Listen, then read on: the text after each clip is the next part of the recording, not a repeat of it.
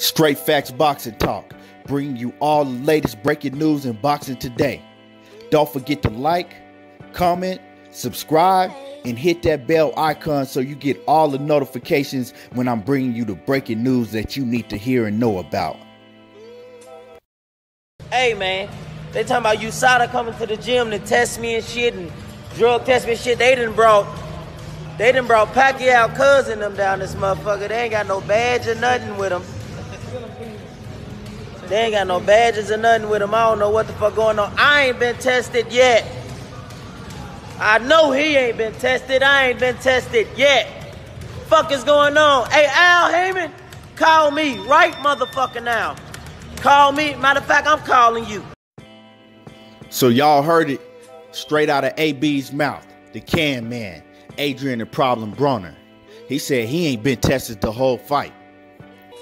And he says he knows if he hasn't been tested, Manny Pacquiao hasn't been tested either. So what's going on? I mean, we less than 30 days away from the fight. Usually by now, they should have been tested countless numbers of times. So what's really going on? We need answers.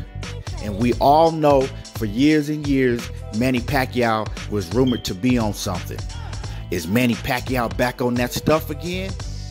Well, I'm not saying he is, and I'm not saying he isn't.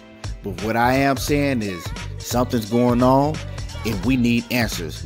Why is it taking so long for these guys to get tested, and it's so close to the fight?